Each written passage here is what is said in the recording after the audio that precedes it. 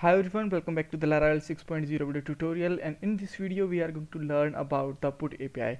So these are some key points of the video that we are going to discuss through this video. So first of all, we will learn that what is the put method and put API and why we have to use it. After that, I will make a function inside the controller, and these controller are made in the last video, controller and the model, both. Alright, and after that I have to make the route for this function and write some code for API. I will pass some data from the API and test it, and we will check on the database is it working on or not, and after that I will provide the authentication on this API. Alright, so now let's start with the first of all. I'm just going to show you the database, and let's discuss the first question. First of all, actually put method is used for updating the APIs. As you know, for the get the data or retrieve the data, we use the get method. For insert the data, we will use the post method, and for update the data we have to use the put API with the put method. Alright, and I will update something in my database, and I just show you the database here. And if you don't watch our previous video, then you can watch our previous video also. The link is given in the description box. So here I have the products table, and here I have the category, and I have the name and ID. So I will update an category with the base of ID. Alright, so like on the ID of 6 there is a category blah blah, so this is actually inserted the wrong, we can say that, and I will update it at the my mobile phone. Alright, so now let's see with the next point. So now the all points are related to the code, so I'm just going to jump directly on the code. So in the last video this products controller name is products in the last video, which is I made. So in this controller I will make a function with the name of update, and here I will pass the data of request, which is the $req as a variable name. So here I will just simply return, first of all just check that what I'm just getting the data and parameters from the API, which is return $req and simply input. Alright, and after doing this, this is my previous one, so I will write it from the scratch. This is my postman, so I'm just going to select here post, and before that I have to make the route. Sorry, I just forgot it.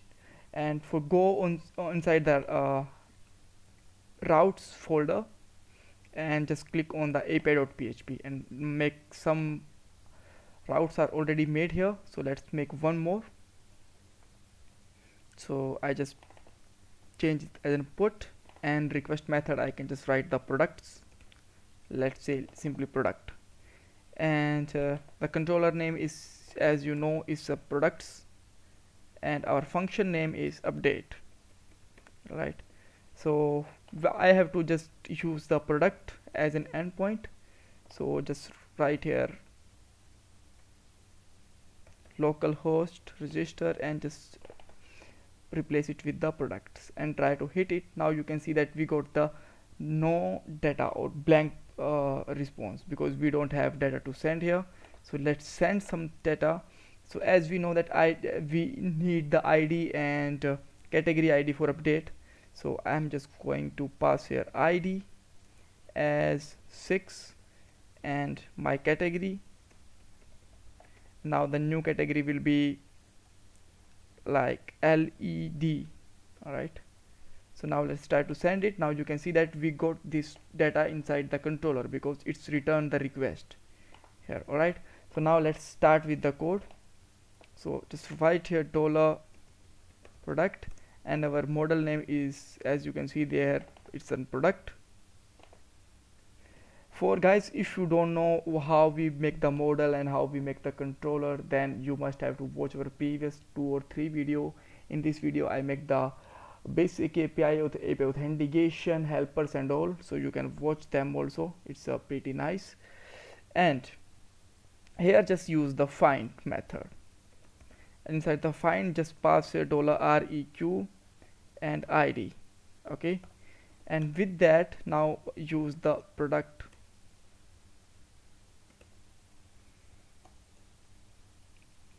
uh, product variable and just write here category, because in our category, which is the database here, I have to uh, put the requested category. Okay, so just write here $req and just write here category. Okay, and this category is actually belongs to postman's category. Okay, this one. So now just everything is fine. Now let's write here if product, sorry, dollar product save is true, then we got the response, and it should be return an array like result is success, and second one like message can be, we can put here like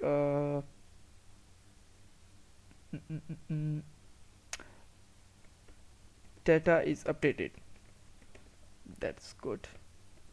Now let's see, when I'm just hitting the data, now you can see that we got the success message. And is it fine that just after check refreshing it, is this data is changed or not? Now let's see. Now you can see that the data is changed here. Okay, so alright, so now let's try to update one more, like update with the id of 3. Is 3 id is present here? No, id 11 is present here. Now let's try to put it led. Now you can still see that now we got the 2 led categories. Okay, so this is all about how we can use the put request, and if you still have any kind of confusion, you can ask me in the comment box. Don't forget to subscribe my channel. Thanks for watching this video. Bye bye.